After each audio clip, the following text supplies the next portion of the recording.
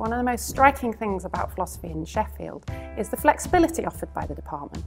We don't have any compulsory philosophy modules, so students can choose freely across a very wide range of modules. For me, it was the flexibility of the course.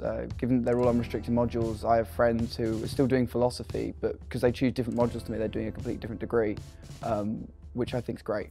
Sheffield's fantastic because the lecturers are really friendly and they're all really approachable, and there's loads of different ways to get involved apart from your lectures. There's the Philosophy Society, there's Philosophy in the City, there's the departmental seminar, and there's a new undergraduate philosophy journal, Phil and House, which was set up by myself and a couple of other students last year, which was really exciting. I enjoy wondering about the world, and I think philosophy gives me the chance to grapple with some questions that have been puzzling humankind for thousands of years. I think Aristotle was right when he said that philosophy begins with a sense of wonder.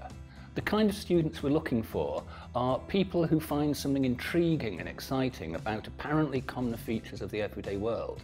For example, that we're physical objects, but that we have feelings, or that we care about what's right and what's wrong. What's exciting for me in general is the way that philosophy affects your life, even when you don't realise it, from the kind of your outlook to the way you're governed, it all kind of has some philosophical grounding. Since starting university, I feel like I've gained really key and valuable skills.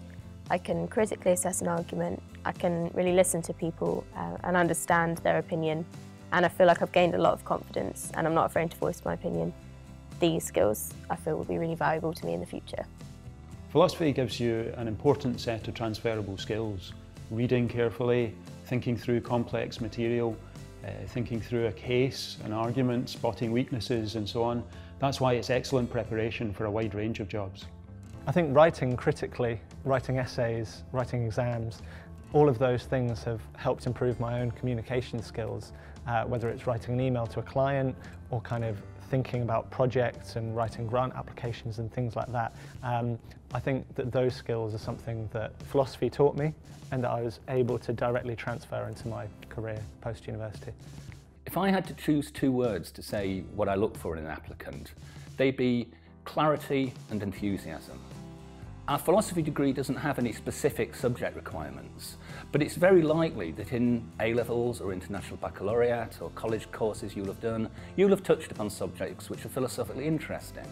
If you can mention one of those in your UCAS application, that'd be a great idea.